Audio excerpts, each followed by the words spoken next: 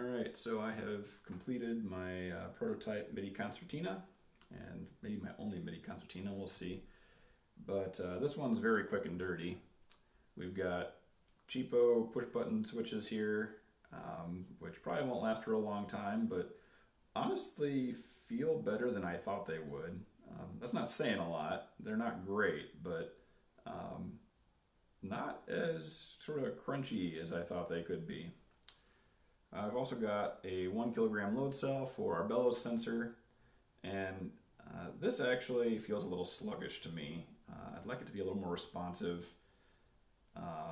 That may be because of how I've got it mounted. I've got kind of some flimsy parts in here that I could beef up, and that might, by stiffening that all up, that might make it feel a little bit more responsive. But also, this thing only reads at 80 Hertz, so there's probably a limit. I'm probably not going to get some of the types of articulation that I can do with my acoustic instrument, for example.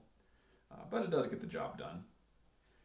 And then we have an Arduino with USB for my MIDI output and all the control, of course, and a couple of toggle switches for some options that I can configure in software, but I'll talk about those in a moment. So first, a quick demo.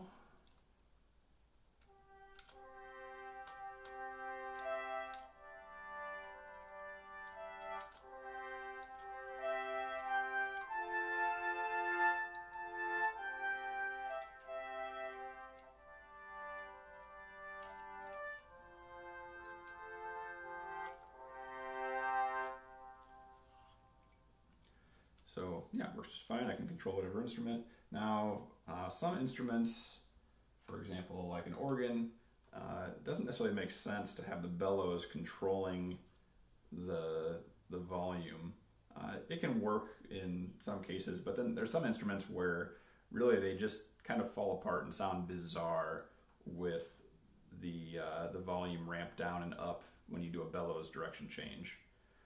So because of that, one of these toggle switches is set up to just turn off dynamic control. So the bellows will still control which notes play if I'm pushing or pulling, but the volume will be constant all the way through. It's just ramped up to max all the time. So I'll flip that off, and now I can just hardly even touch this, and I get full volume as opposed to almost nothing.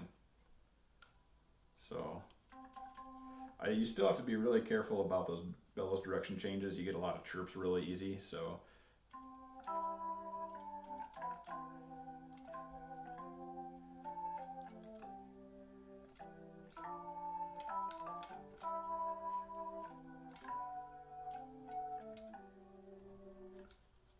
don't know if you can hear, but when you're changing bellows direction, if you hit the key before the bellows change happens, you can get kind of that chirpy sound where it's playing the other note very briefly. Something to work on technique-wise, I guess. And then this last switch right here is actually to allow me to put the two ends on separate MIDI channels. So then, in theory, I can assign a different instrument to the left-hand side or control its volume differently or something like that. I can't do that with GarageBand because it doesn't have support for controlling different things with different channels, but yeah, it works with other software. I have tested that. I'm not sure how useful that'll be on an Anglo. I find on a lot of my arrangements, my melody crosses over to the left-hand side, so having the two sides do something different maybe isn't all that advantageous.